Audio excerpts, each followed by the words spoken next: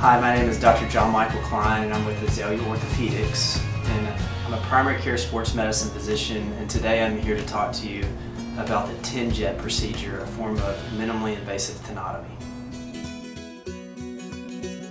The TenJet procedure is basically what we call a minimally invasive tenotomy, and what we do is we use a high pressure water pick, and I'll show you on this device what we do. So the water pick uses a high pressure tip at the end of this needle, and we use that to basically debride or take out old tissue from chronic tendon pain. And then in the undersurface of this tip, there's actually a vacuum suction device that sucks it and takes it out and removes it.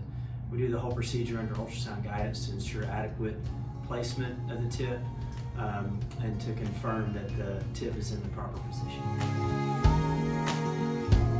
Patients that are potential candidates for the TenJet procedure are patients that suffer from chronic overuse injuries of the shoulder, elbow, hip, knee, or ankle, and specifically chronic tendon pain. In terms of recovery, patients are followed up a couple of weeks after the procedure.